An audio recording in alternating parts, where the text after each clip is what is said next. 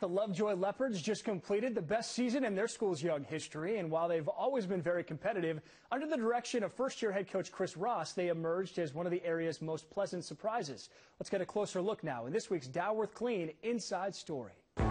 The coaching profession at the high school level is often a nomadic existence. As they work their way up through the ranks, it's not uncommon to live in a new city every couple of years.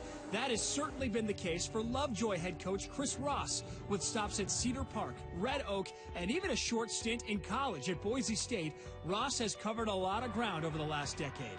At each stop along the way, Ross has taken a program and turned it into an instant contender. When he arrived at Red Oak in 2018, the Hawks were coming off a 2-8 season. In his 2 seasons at the helm, they went a combined 20-4 with trips to the playoffs. After going 7-4 last season, Lovejoy just completed a 13-1 season under Ross, coming within 2 games of the state championship. I love the challenge and the opportunity that Lovejoy presented. You know, Lovejoy's a team that's been good. I felt like they could be great, and those kids have shown that. And that's a credit to these young men.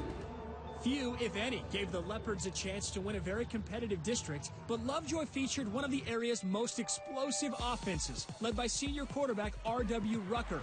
And he's quick to point out that this year's success was due in large part to the camaraderie that's been developed over the last 6 years. Every single one of these guys in my class, we've been best friends since 8th and 7th grade. We've been playing ball together since the 7th grade.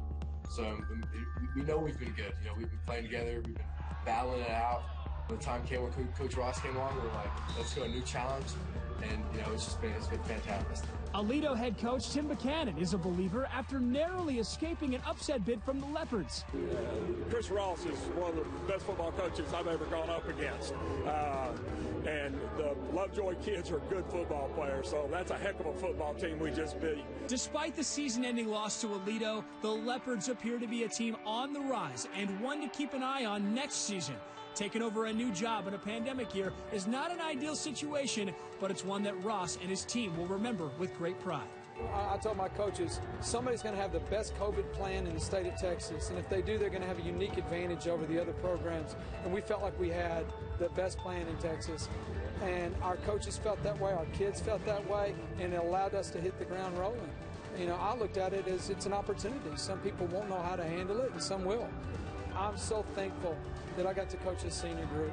What an amazing group of men. You know, their leadership and their belief in what we were doing and in each other was why we got to have such a season like that.